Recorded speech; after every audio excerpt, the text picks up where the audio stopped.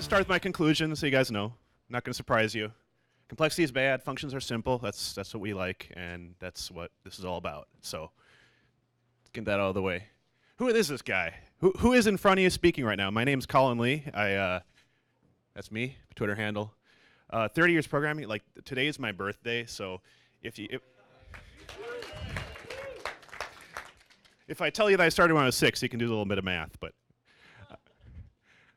okay, so yeah, I'm working at a hot new startup in town, VidCoo. We make this awesome product called Flipgrid. You should check it out. If you're in education, we do wonderful things, and we're hiring, of course. Everyone's hiring. Welcome to a convention. So this guy, I shouldn't pick on him. He's actually one of the founders of Haskell. But I look at the slides behind him, and this is what happens oftentimes when you see a functional programming language lecture, is your eyes just start to glaze over at all the symbols on the screen and the scary, scary words. And so we're not going to be like that today. Oh, here we go. Let's all get up. 30 seconds. I just want everybody's brains to be awake, because I know personally I just got my caffeine. 30 seconds. Let's all stretch. This is good. This is getting the blood flowing. This is actually good.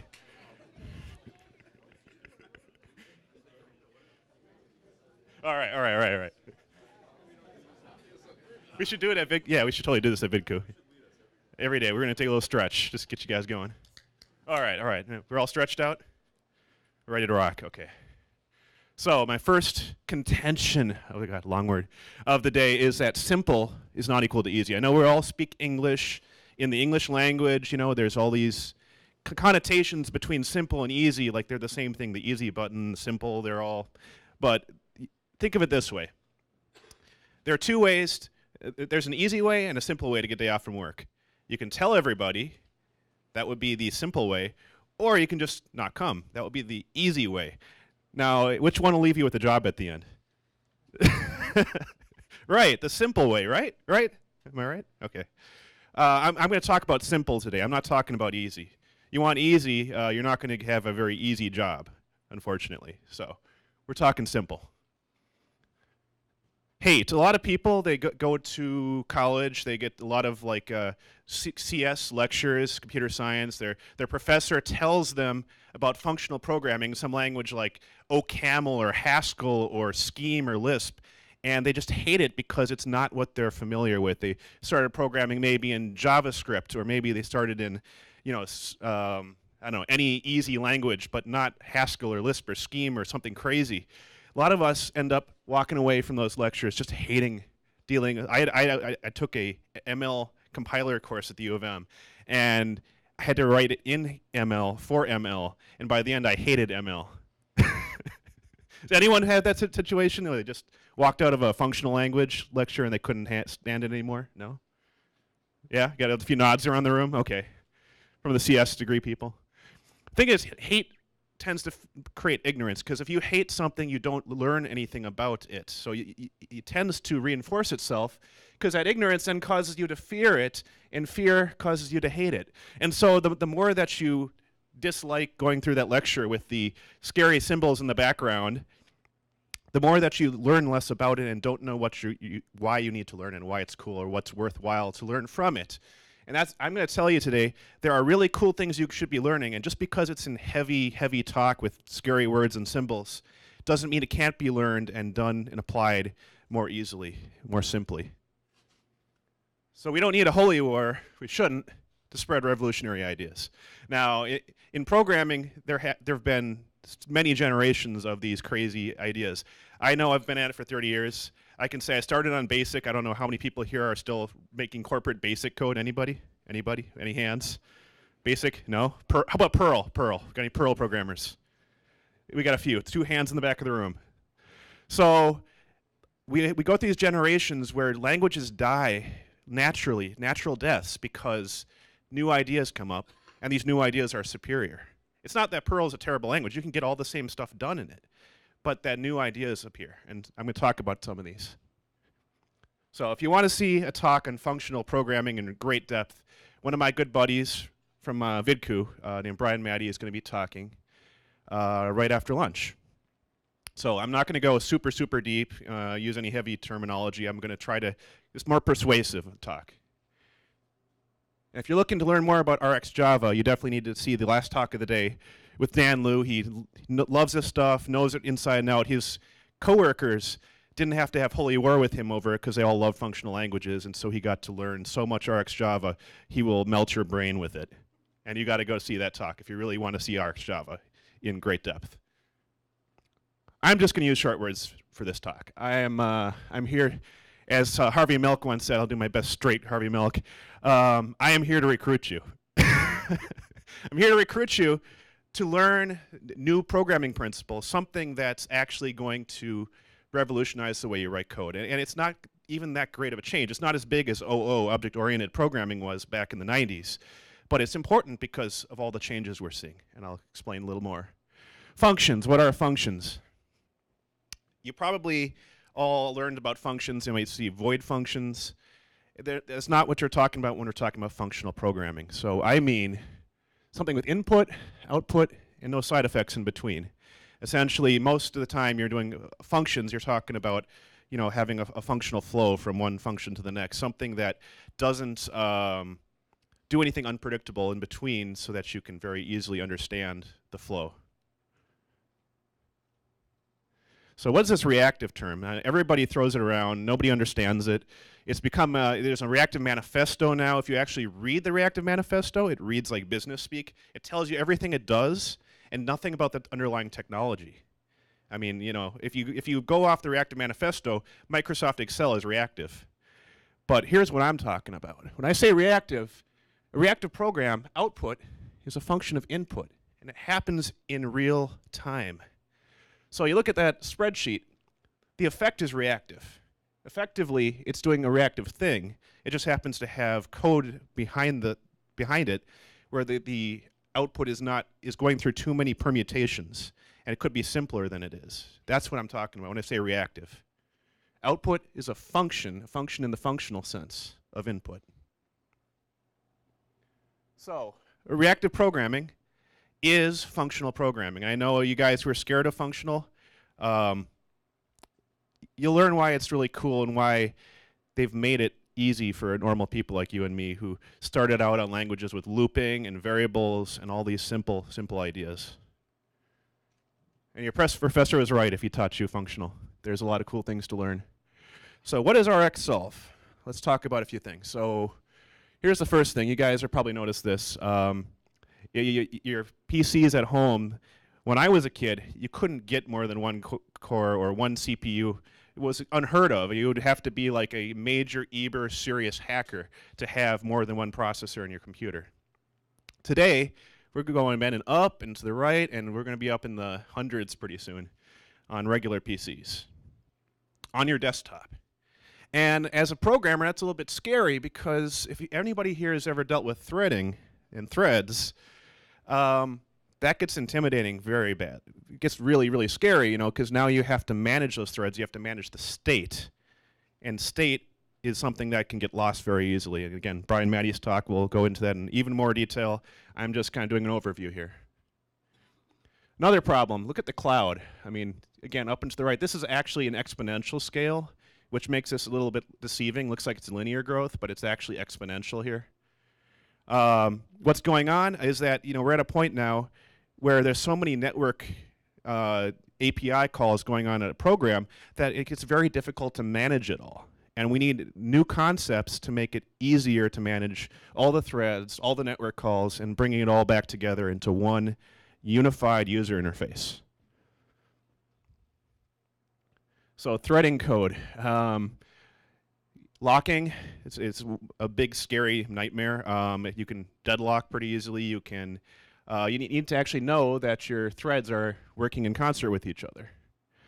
Errors go crazy. You have an error in a thread in the middle of a bunch of callbacks, and trying to handle that error, also very scary. We need a way to move the errors to one place where we can handle them all and not go, you know, mental trying to write a program. Deadlocking, well, it's related to locking, but the idea that we don't necessarily know. We have to handle every case where something might not come back and how to handle it. Life cycle, let's say we're dealing with mobile now. Mobile phones are constantly interrupted. Let's say you got a phone call in the middle of your app. Is it going to be able to handle, when you get off that call, still having your state the way you want it, ready to go for your app still? So there's life cycle problems now. You have to retry operations over and over again because you may not have network, because we're at a big conference and the Wi-Fi is overloaded. And, I'll be surprised if I get to the end of the talk. No, kidding. But yes, retry, caching. Someone famous said recently that offline first is the new mobile first. The idea that if you're in a coffee shop and if you're on your phone, you're usually waiting for something. And if you're waiting for something, you don't want to have to wait while you wait, right? No one wants that. It's like here you go to play your mobile game while you're just taking a quick break from work. You don't want to sit there for a minute, waiting for your thing to load up. Sharing of state. I mean, I could just keep going down this list. Callback hell is where you get like several layers deep of callbacks. And if you talk to a lot of JavaScript programmers, I've heard them suggest that the solution to callback hell is you just name the functions. You name the callbacks. And then now what you have, instead of having your code scrolling to the right, now you have this nonlinear jumping thing going on where you don't know where the code's coming from, you don't know where it's going to. We call that spaghetti code. And negative testing, because nobody actually tests every possible error state for their app in every possible sense. And all of these things get easier when we write our code differently with a different technology. So anytime you have needless state, it causes accidental complexity. It makes your program more complex, more ways to fail. And by chaining functions together in a functional programming sense, you don't have to worry about callback hell. You don't have to worry that you could be jumping all over the program because it's all one chain. So the old way is complex, and complex, as we said at the beginning, is bad. Ray Ozzie, he's was, I believe, the CTO of Microsoft at some point. He was also founded Lotus Notes, ran, I believe, the Microsoft Outlook division. He wrote this memo that inspired a whole bunch of people at Microsoft saying that complexity kills, it sucks life out of developers, we got to do something different. And this guy named Eric Meyer came along and answered his call for something different that would solve the complexity problem. So again, my conclusion, complexity is bad, but functions are simple. We like functions. The Gang of Four. Who knows the Gang of Four? Anyone? This is not the Gang of Four. But I love the idea that maybe after they finished writing the design patterns book that they shot up a car and torched it and just went for a walk and said, glad I'm done with that seminal work. And it's a good image anyway. No, the Gang of Four wrote the design patterns book.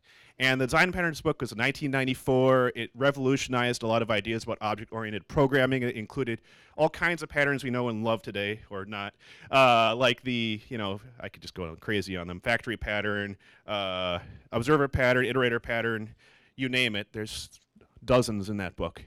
And many of them are used constantly. And some of those patterns, if you add them together, they come up with this really neat idea that I'm going to tell you about in a little bit here. But at the time, they didn't actually come up with the reactive idea. They just kind of danced around the edges. So if you take the observer pattern and you combine it with the iterator pattern, it's okay if you don't know these. It's something we can all pick up later.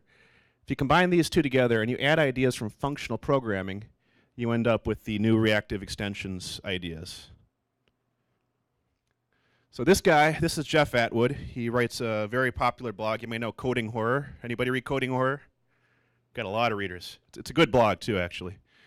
He likes to say that design patterns are a symptom that your language is broken. And I'm going to make a wild statement here. I'm going to say every programming language any one of you uses is broken, including the ones I'm going to advocate today, because they can only get better. And these design patterns are really working around the edges of a problem. Ultimately, if you can internalize them into your language in the best way possible, you're going to have a better language. Yeah, as a as a Java programmer, I love this one. This went viral in the Java community. You know, I had a problem, so I thought to use Java design patterns, and now I have a problem factory. Although if you work for a corporate job, you know, the big corporate Java job, it would probably be an abstract problem factory factory. Maybe one more. But that's the problem when you overdo design patterns. We love design patterns. We wish they were embedded in the language in a way that they were more useful. So he says boilerplate is a form of complexity, and we can get around that by changing our languages. This is Eric Meyer. He's my favorite pot-smoking hippie. He lives in the Netherlands. He worked for Microsoft Netherlands in I think Amsterdam, and he's the guy who came up with this crazy idea called reactive extensions. This would be, I think, 2007. I don't think they released it until 2009 or so. So this isn't that old, really, the technologies that he created. He created Rx.net, and he suggested, what's the difference between an array and events? Now, when you think about your program, anything in your program can be an event. Your click handlers, every click can be an event. Your variables, every variable change can be an event. A variable not changing could be an event if you attach something to it to say check at a certain time. Every single thing in your program can be thought of as an array of events. And that's kind of the idea that I'm getting at, is think about your program in this deep hippie enlightenment.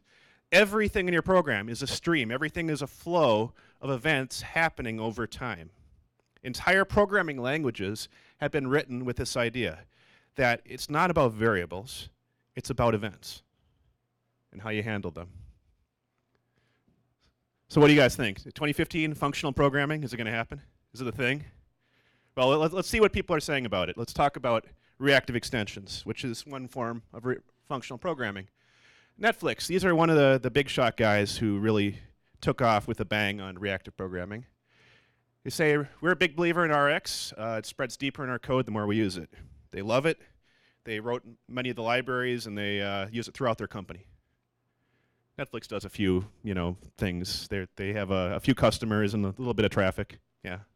Microsoft, that's where it all started. What does Microsoft say? If async spaghetti code were a disease, Rx is the cure. Kind of witty. Like a prescription. GitHub. The GitHub guys, they loved it a ton when they made their Windows app, so they actually wrote their own library for the Mac team. So, I mean, these guys are bought in wholesale. And what about languages? We got Java, JavaScript, C#, other forms of C#, Scala, Clojure, C++, Ruby, Python, Groovy, JRuby, Kotlin, Cocoa, Dart, Rust, and a bunch of others. And everything but the .NET was in the last 2 years. That's what I call an explosion. So, I mean, we not only that, but now these ideas from reactive programming have gone into the core of languages. Like the language committees have adopted these ideas and brought them in and made them core Dart. So, any Dart programmers here? No one? Oh, okay. It's actually a good language. Just take my word for it. It's a good language, but it's broken. So is it the year? I hope so. I think it's getting there. Let's take a look at streams. So Java 8, they actually internalized this idea of the iterator pattern into the language in a way I can take this array of numbers, and I don't have to loop over it.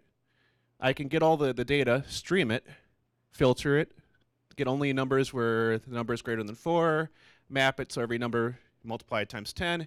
At the end, this is going to output only numbers greater than 4 multiplied by 10.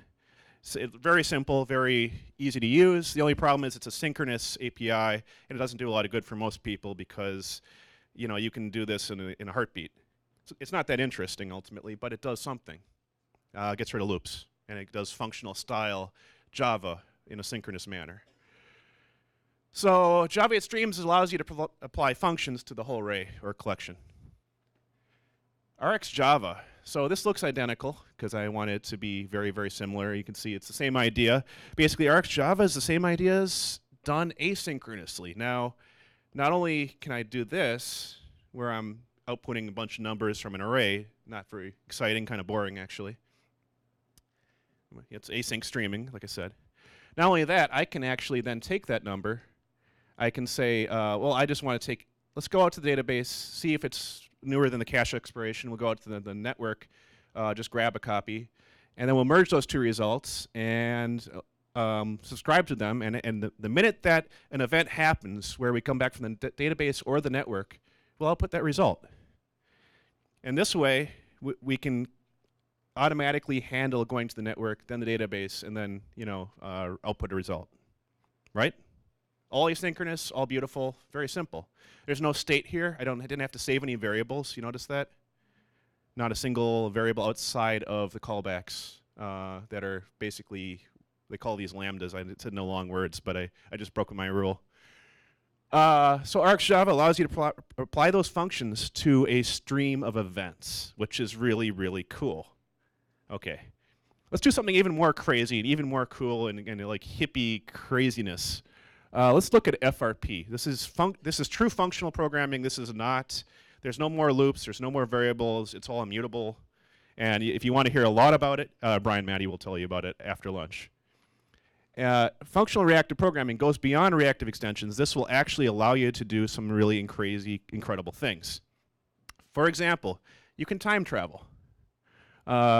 Because it's pure, you can basically, well, because it has pure functions, because it has a mutable state, you can actually tell at every point in time through the past and into the future what it's going to be, because you know there are no side effects, so you know exactly how to time travel within the language. Rx tries to be both the best of both worlds. Obviously, you can't do certain things in Rx you can do with FRP, and I'm going to show you one of those in just a little bit here. So in FRP, time's only a variable, and we can change time. We're going to do that. Let's look at a little talk here. Hopefully our Wi-Fi doesn't cut out on us.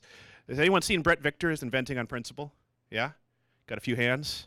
Let's see. We'll just watch a little bit for a refresh here. Hopefully my sound works. Try not to blast people. Oh.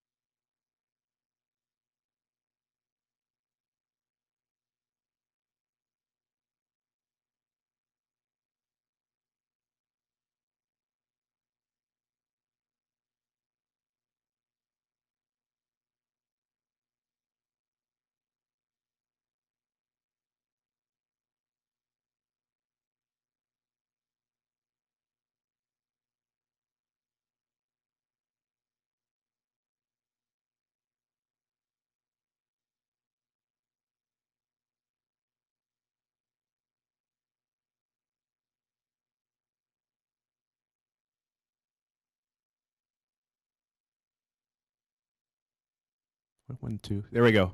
So Brett Victor, what he's showing us is really awesome. And this was actually a mock-up he did in JavaScript. Brett Victor's a designer. He's a brilliant guy, brilliant ideas, and yet this wasn't actually like showing something that really kind of worked yet in the sense he wanted it to. It's cool, but someone actually had to come along and build that. Let's see. So, one sec here. Click outside. There we go. So time travel's easy. Totally easy. Brett Victor makes it look easy, but that's just a mock-up. Let's look at some real time travel here. This is a language called Elm. It's a web programming language. It's a functional reactive programming language. So it's a very, very dense format. You'll notice how tight the syntax there is. I noticed a critic of Elm actually was writing a blog post on it. He had code that was 300 lines in JS and Backbone JS, cut it down to 200 with Angular, and rewrote his app in Elm and got it down to 50 lines. Very dense language, kind of hard to read at times, unfortunately. But this is functional reactive programming, and I'll show you something really, really cool you can do with it. Let's see. You just saw the braid character. Let's take a look at Mario. So here's Mario. I'm going to introduce a bug into this program. I'll do, I don't know, 1.0. All right, so restart him. Mario's going to take a little jump. Whoa! Looks like if I do it right, I can fly with Mario, or double jump, triple jump, jump indefinitely. So let's pause time. So what we've seen so far is we're just tracing his steps. There's actually a debug.watch up there on the left. You can see if I comment that out, his path goes away. I'm doing this stuff live. This is actually in the programming language right now. And I can mess with his velocity right here. This is changing gravity at the moment. You'll notice at gravity values where it's like 1.5 and 1.0, he seems to be able to double jump, triple jump, fly, go nuts. Which, you know, as cool as it is, we want him to have the raccoon suit while he's doing that. We don't want him to just jump randomly and fly all the time. So for our game programming purposes, we're going to want to figure out what's causing this to happen, honestly. So let's go back in time. Let's just back it up a little bit here. Here we go.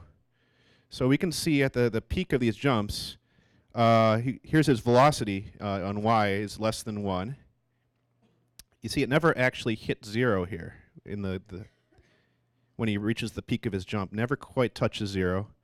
But if we change this to something where it's like 0.5 or 1.0, we get a perfect 0 at the peak, and suddenly his velocity jumps up to 6 because that's happening here. So we can very easily debug our program by traveling back in time. And after I back up time, I can easily then change the future. So something really awesome. So yeah, I just changed the history, I changed the future. I'm totally awesome, right? All right. Now it's your turn, guys. So complexity is bad. We all agree, right? Complexity sucks. And functions are simple. So does anyone have any questions? Because I want to actually give you some time, not just to ask the questions, but to say whatever you feel like. I mean, I want to talk about this. Recruiting for revolution, right? Questions, come on. Oh, someone? No? I'll pass the mic. No. Which functional language do you guys use in your company? Oh, in my company right now, we're using 2 functional languages. Well, okay, Brian in his spare time runs Clojure.mn. So he actually runs a meetup group for Clojure, which is a Lisp, which is totally awesome. In our company right now, we're using functional principles through reactive extensions. I use RxJava. Our iOS team uses Reactive Cocoa. They're wonderful libraries, and you should definitely check them out, because what it allows you to do, like I showed before, is handle the stream of events without having to hang on to state.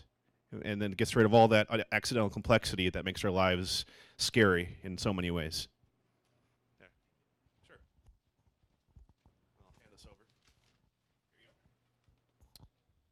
So when you guys go out to recruit new developers, do you run into a wall like on day one, trying to get these guys up to speed with functional programming? I'm going to let someone answer that who just joined and just started learning functional. What do you think about it, Nate? Under Colin's great leadership, in the last week, I've managed to pick this up. Don't be afraid of it. It's pretty awesome once you get it. And obviously, we've been working together for 11 days, and it's a good language. So, Thanks, Nate. I didn't pay him to say that.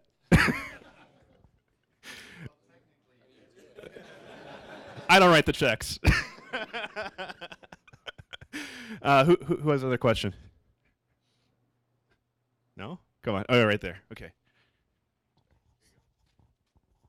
So with all the events and stuff, are there additional memory overhead here? You know, do you find it substantial?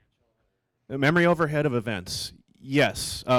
In Element or a language like that especially, what they do is they basically, there are ideas of state in Elm, but you have to basically specify that you want state if you do want to keep it. In addition, you have to deal with things like, one of the biggest times you get memory overhead issues is when they have this thing called, now I'm just drawing a blank, back pressure. I said no long words, and of course the questions make me do it. Back pressure is when you have maybe 2 or 3 event streams, you want to combine those streams together, like in Ghostbusters or whatever. Combine the streams, and what happens is one stream will produce much faster than the other ones, which means you're going to have to do one of two things. Either you have to buffer and hang on to events for a while, or you have to throw events away. And often it's a combination of both. Now, if you're hanging on to a lot of events, if you got something overproducing, you can run into serious memory issues. But I can say from experience that in terms of memory leaks, you can leak memory much, much, much easier when you're hanging on to state than when you're hanging on to a couple events that happened, a few minutes ago. Right. Okay, pass this on here. That question made me wonder. So, have you heard of anything like reactive programming where you have more input than you can possibly process at once? So you just scale up the amount of processors. I also think it's a really good marketing. You might be able to get a lot out of that. I haven't actually heard of that idea, but I could see where you're going with it. Obviously, if you're throwing events away, there might be a possibility where you'd be interested in hanging on to some. But ultimately, if you're throwing events away, it also means that they may not have been. Think of it this way: maybe you have an analytics problem. You're storing data, and throwing events away is actually throwing away revenue. In that case, yes, you could attack the problem with more storage, more threads, more CPUs. But ultimately, it's not 100% solvable because you're going to hit a limit at a wall at some point, doing that kind of thing. I'll pass the mic again. Thank you. What would some advantages be of using the reactive frameworks instead of adopting a similar pattern with, say, promises? That's a good question. Actually, believe it or not, when I talk about reactive a lot of times, I like to frame it in terms people understand. Promises and futures are all part of reactive. You're already using promises here. Well, all this is an array of promises. The whole language is based on taking an array of promises and tacking functions on the end to do whatever you want with them. So what you're doing is you're not doing away with promises. You're making promises more powerful. You're actually just extending the pattern further beyond the simple promises. So good question. There we go. One in the back there. Is there what you would call a gold standard RX extension? If someone were to, say, be writing a new R extension for a different language, what would you say is the API set to match? That's a really tough question. I know Netflix and RxJava has been treated as the gold standard extension. Obviously RX.net came up with the ideas in the first place, and they have taken ideas back from RxJava to RX.net. I wouldn't say that makes it the best. I think it's very much an evolving standard. The fact that I would say, at least 15 or 20 languages started doing this in the last 2 years means that it's growing very, very fast, and there's a lot of new ideas happening all at once. You've got languages like Bacon.js So there's competing standards for JavaScript Reactive. You can do RxJS or BaconJS, and decide, do you want to go more FRP or do you want to go just reactive, on its own without the overkill functional reactive programming. Another question right here. I'll take this. This might be the wrong granularity for this forum, but given Java, how are you handling the threading model with these? You're registering for streams and they go away when the request does, right? I mean, so how am I handling threading in the Java model? Java concurrency libraries are pretty awful, honestly. They do a good enough job to get the job done. But fortunately, using Rx, they have what they call schedulers. I did actually show schedulers a little bit ago here. If I can back up to it. I just lost signal. Good timing. Yeah, anyway, so schedulers allow you to decide what executor runs the request. You can I do a lot of Android programming with Java. And so oftentimes what you want to do is you want to run your network requests on a special thread for networking requests. And then you want to run the subscription, the result, on the main thread because you can't make UI updates. Here we go. You can't make UI updates on any thread on Android except the main thread. So they make this very, very easy in RxJava. And again, if you want more detail on this piece, go see Dan Liu's talk to learn all about RxJava. If you look right here, subscribe on tells you where all the background work gets done. Observe on tells you where the results are handled. And you can set these to anything, and you can actually say schedulers.from and pass in an executor object, which could be a thread pool or anything you want it to be. So this is beautiful in terms of concurrency models. It makes your life a lot easier, and I can say from experience. Another question? Awesome. I hope you guys all enjoyed it.